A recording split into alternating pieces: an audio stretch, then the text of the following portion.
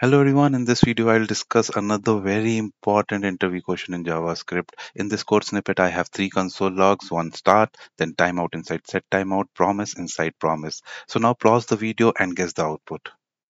Let me run the code now. So the output is start, promise, timeout. So start is expected because it is part of the synchronous code, but why promise has come before timeout? The reason is promise is part of the microtask queue and set timeout is part of macrotask or the callback queue. Now let's understand what is a microtask queue and what is a macrotask or callback queue with an example. So this is an advanced diagram of how JavaScript works, basically how synchronous and asynchronous code is executed in JavaScript. So there are several videos out there which explain how JavaScript engine works and how event loop works. I'll not go into detail. I'll just give you a brief introduction and come to the topic of the code snippet, how that output came in our code. Okay. So memory heap is the part of JavaScript engine which has all the functions and all the variables stored inside it.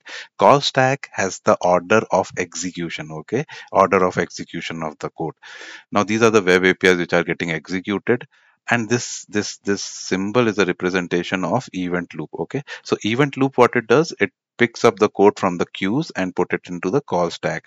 And how it picks up micro task queues is given priority over the task queue or the macro task queue or the callback task queue. Okay, task queue, macro task queue, callback queue are the same thing. Okay, so micro task, so that is why I promise, you remember the code snippet had promise printed, right? Because promise is sent into micro task queue, which is given higher priority by event loop.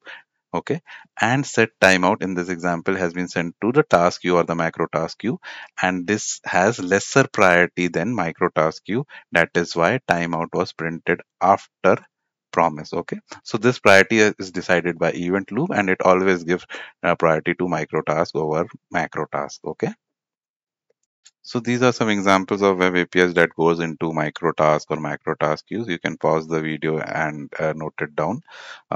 So this is all for this video, and I'm just getting started. There will be a lot of JavaScript interview questions that we will be covering. So please like the video if you like the video, and please hit the subscribe button and share as much as possible. Please do comment in the video also if you have any suggestions or any feedback. Thank you.